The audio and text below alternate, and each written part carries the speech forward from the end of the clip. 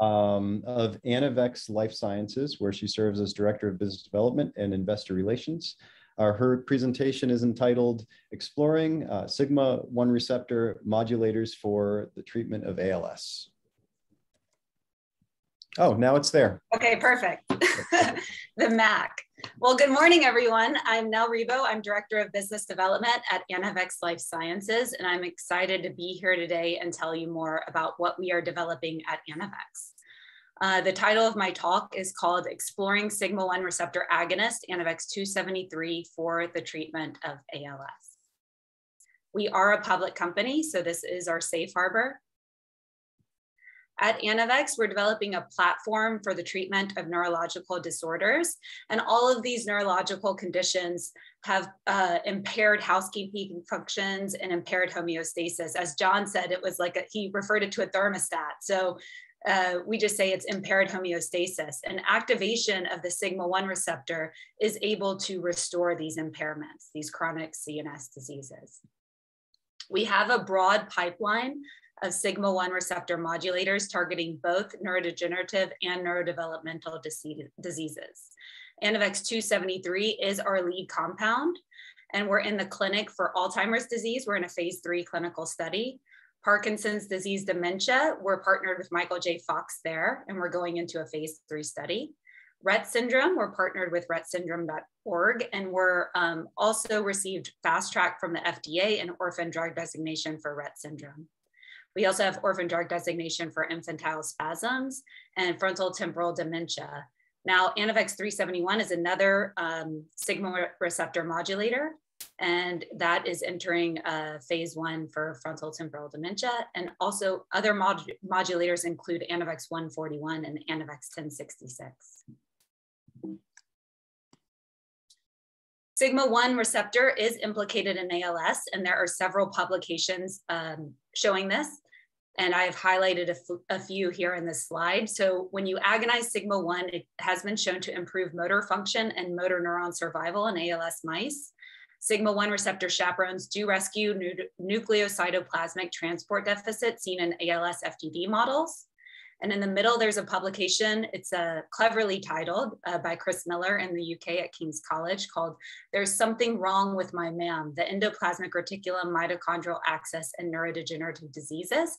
And in this publication, he highlights the role of the MAM area and its importance in ALS. And he also mentioned Sigma-1 receptor.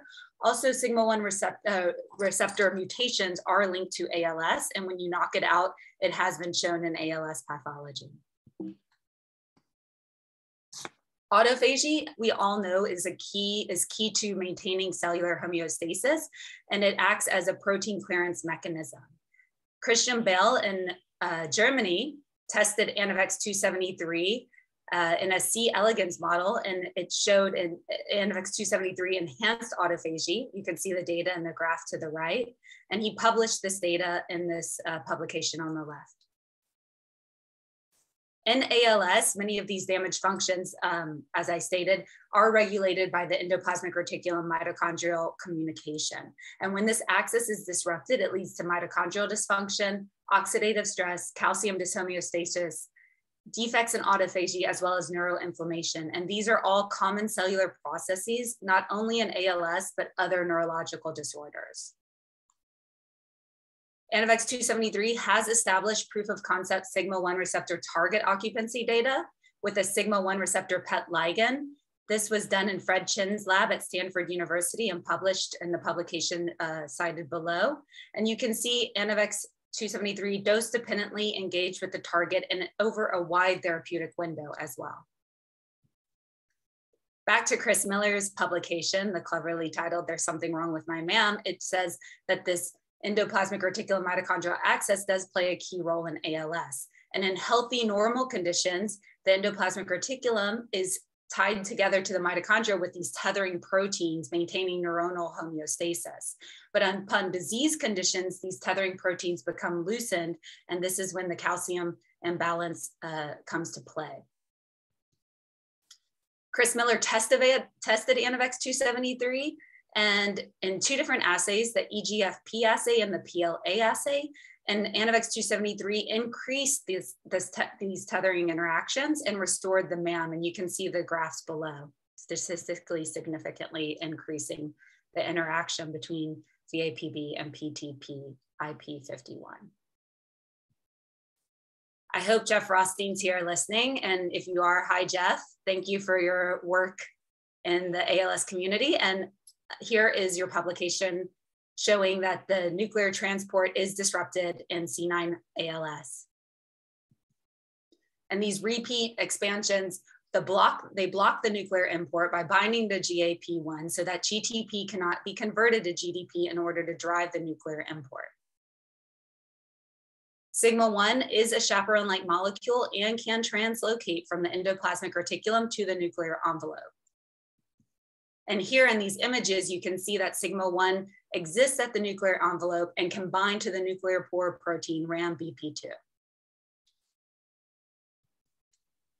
Rothstein tested Anavex 273 and he showed a protective effect on the nuclear transport in the C9 Drosophila model. And you can see here that Anavex attenuated the eye degeneration phenotype. I'm going to highlight some of the clinical data we've generated thus far. This is from our proof of concept phase 2 Parkinson's disease dementia study. This was 132 patients. Patients received a high dose, a medium dose, and a placebo dose of Anavex. And we're very encouraged because in the UPDRS score, which is a movement scale, patients improved 14.51. They had a 14.51 improvement, which is very clinically relevant, especially since it was over such a short duration of only 14 weeks. So we were very encouraged by this data. We're also encouraged in the improvement in the CDR scale of memory and episodic memory here in this graph below. You can see there was a significant improvement upon treatment with a high dose of Anavex. Again, only over 14 weeks. And so on top of all of that positive clinical data we've generated, we're also happy to report that we have found a predictive biomarker of efficacy. We noticed an increase in the Sigma-1 mRNA expression in the patient's blood correlated to an improved clinical endpoint in all 3 clinical studies: Alzheimer's disease, Parkinson's, and Rett syndrome. So it's all moving in the same direction and validating our target of the Sigma-1 receptor. In summary, we've noted that a lack of function of the Sigma-1 gene is implicated in ALS pathology. We've shown compelling proof of concept data with Anavex 273, as well as other Sigma-1 receptor agonists showing beneficial effect in not only in vitro, but also in vivo ALS disease models. We have a novel mechanism of action. Anavex 273 is an orally available Sigma-1 receptor agonist that has been shown to restore homeostasis. We've shown compelling human data with Anavex 273 demonstrating significant motor improvements in the UPDRS scale in a phase 2 Parkinson's disease dementia study, as well as cognitive scales in the CDR. We've shown target engagement data where Anavex 273 dose-dependently engaged with the Sigma-1 receptor. And we all know that precision medicine biomarker improves chance of clinical success. So testing for biomarkers has demonstrated a correlation of the mRNA Sigma-1 gene expression with a clinical response to Anavex 273 in all of our clinical studies. Next steps will hopefully to collaborate with more of you, because we would like to explore a lead drug candidate, Anavex 273, for the treatment of ALS. So maybe we can get into the clinic for an ALS study and add that to our pipeline. In summary, we'd be happy to collaborate with you, and you can email us at ir@anavex.com, and I'm also available for questions right now. Thank you, Nell, for the great presentation. We'd welcome questions through the chat, but I'll go ahead and start. You mentioned that mRNA expression of Sigma receptor is a biomarker of therapeutic effect. So is Sigma receptor auto-regulated? That is to say, so this is an agonist, a drug that targets the receptor. Why would you expect mRNA to increase with treatment?